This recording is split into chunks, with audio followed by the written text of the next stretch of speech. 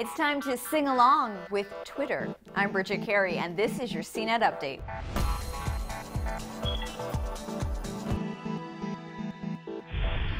CNET has learned that Twitter is building its own music app. Twitter bought the music discovery service called We Are Hunted, and Twitter's using that technology to build an app called Twitter Music. It would suggest artists and songs to listen to based on who you follow on Twitter. This means Twitter is taking steps to become a media company. It's no secret that music artists are popular on Twitter, but now Twitter wants to be a home for discovering music. And if you remember, Facebook's redesign now has its own music newsfeed.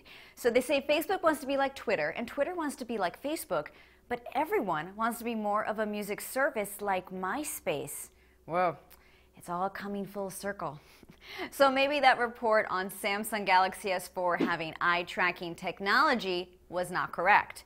Bloomberg has a report saying that the eye tracking technology probably won't be in the S4 at launch, but maybe it'll be in a software update in the future. But if there's no eye tracking technology, then what else will Samsung show off to wow us? Watch the phone unveiling live at CNET on Thursday at 4 p.m. Pacific, 7 p.m. Eastern. No matter what Samsung shows off, expect a flood of ads to follow. That's because a recent report shows Samsung spends more than Apple in marketing. You've seen the memorable ads about how the iPhone is for uncool parents, but Samsung also pours in money to things like a random tap dancing performance in Times Square.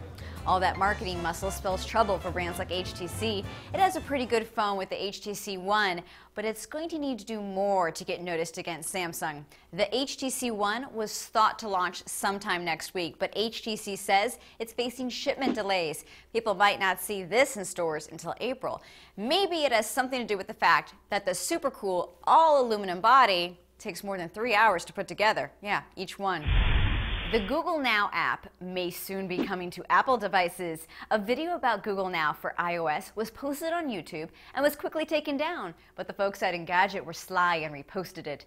Google Now is a feature of Android 4.1 Jelly Bean. It taps into your calendar, email, news, and location.